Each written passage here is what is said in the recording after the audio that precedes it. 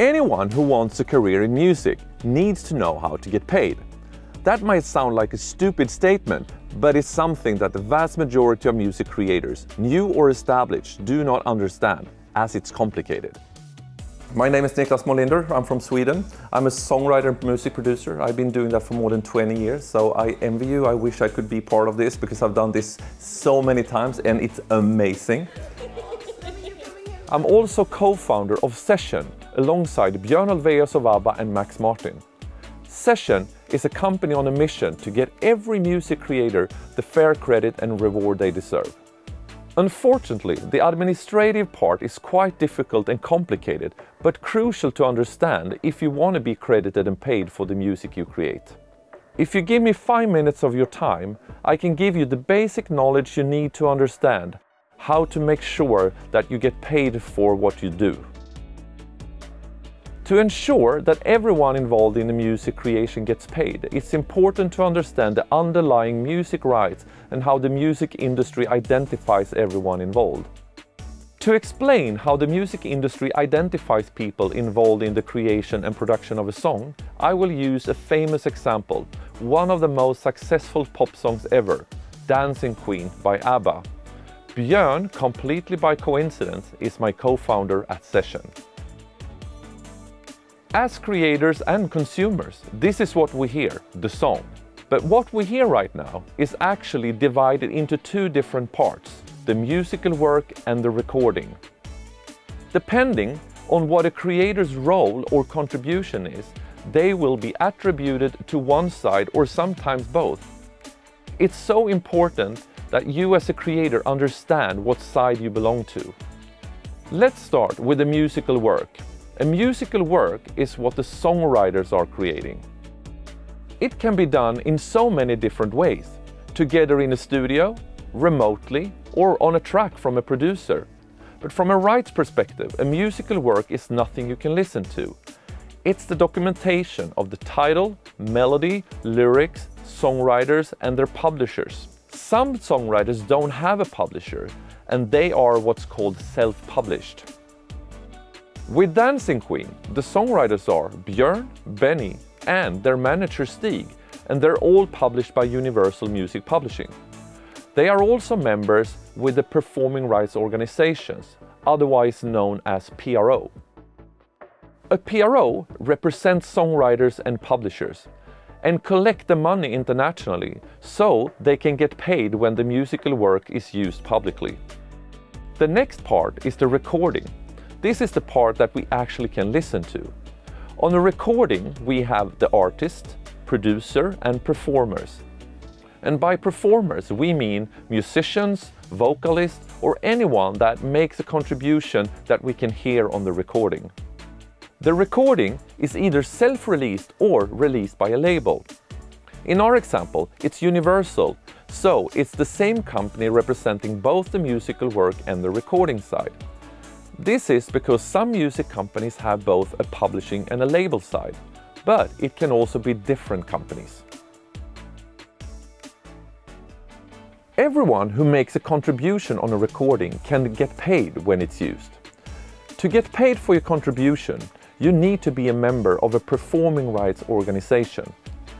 In the UK, that would be PPL. In the USA, it would be Sound Exchange. In our example with Dancing Queen, it's the Swedish organization SAMI. So, we have explained how to identify which side of the song you're represented on, the musical work side or the recording side, or both. To ensure that you are correctly linked to your musical works and recordings, the music industry uses identifiers. This is done because many people and songs have same names, and it's impossible to tell them apart with just letters. There are 5 identifiers that identify creators, musical works, and recordings. In order to get credited and paid as a music creator, you must know about the relevant identifiers. Even if you're represented by a publisher, manager, or label, it's important that you know this basic information. Every songwriter needs to have an IPI, Interested Parties Information. This is the unique ID that identifies you as an individual. An IPI is equivalent to your unique social security number. If you don't have it, it's like going to the bank without a credit card and social security number and think you can withdraw cash. All songwriters and publishers need to have an IPI. If you don't have one, you can get it from a PRO organization. When songwriters create a musical work, the actual musical work also needs an identifier. This is called ISWC, International Standard Work Code. An ISWC will be assigned when you or your publisher register a new musical work to a PRO organization. All involved songwriters and their IPIs need to be linked to the correct musical work and the ISWC. Otherwise, the music industry won't know what you have written.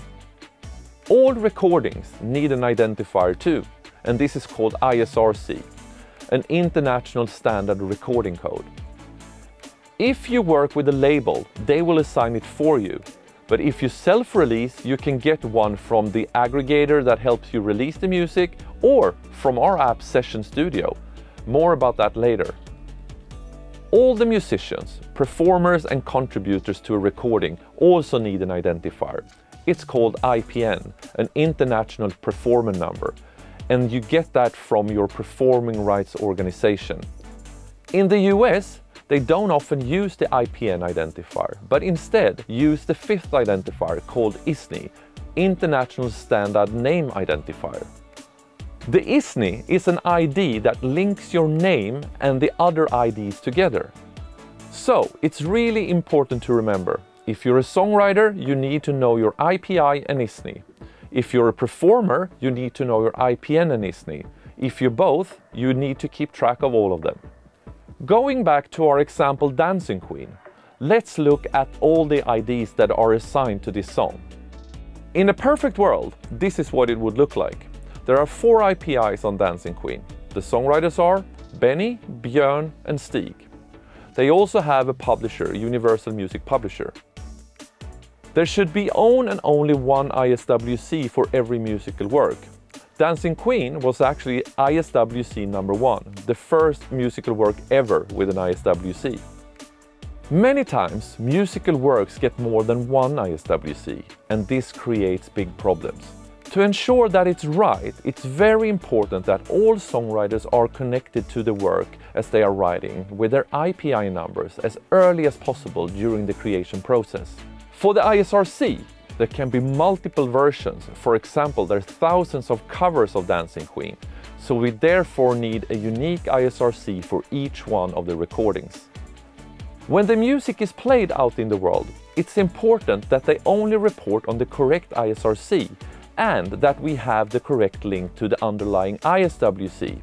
But if we don't have the link to the ISRC, and if the ISRC is not linked to the performer's IPIs, ISNIs and other identifiers, the music industry doesn't know who to pay. Confused or bored? I'm not surprised. We're music creators, not data analysts or admin gurus. So this is why my company Session Studio exists. We want this to work for every music creator. We built Session Studio, a free app that makes the capture and management of all these essential IDs super easy, as well as providing you with a whole host of other useful tools for you as a songwriter and music creator. I think it's a complete game changer.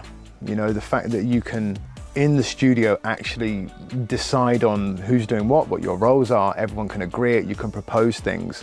Everything's managed, it's linked and verified with all the right associations that you are part of. And to have that information that flows throughout the world in the correct order, it's just invaluable. It's cool that you can put the lyrics in there, and you can actually, what we did the first day, we co-wrote the lyrics on the app. Like everybody was connected to the app, and then you can see them putting in the lyrics in real time. Like you can see the cursor moving in different colors and you're like, oh, okay. And it's less awkward than having to look over somebody's shoulder as they're writing in their own notebook, you know? So like the co-creation part, that was an interesting experience.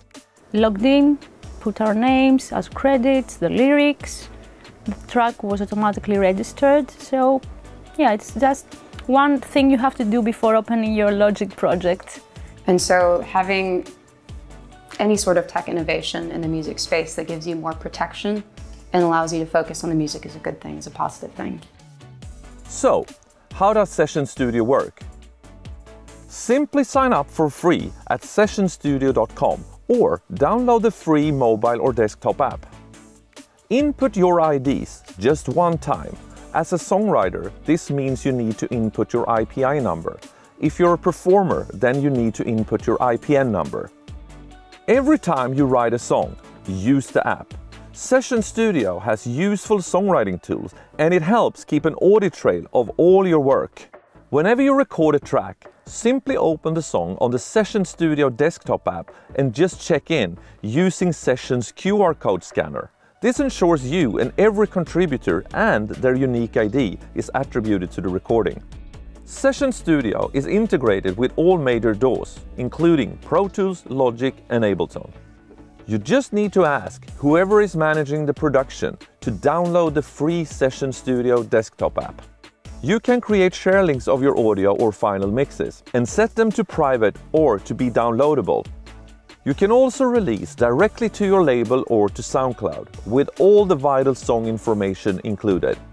Make sure when you make music, you always get credited and paid. Download Session Studio for free at sessionstudio.com. Good luck, and I'm really looking forward to hear your songs on the charts in the future.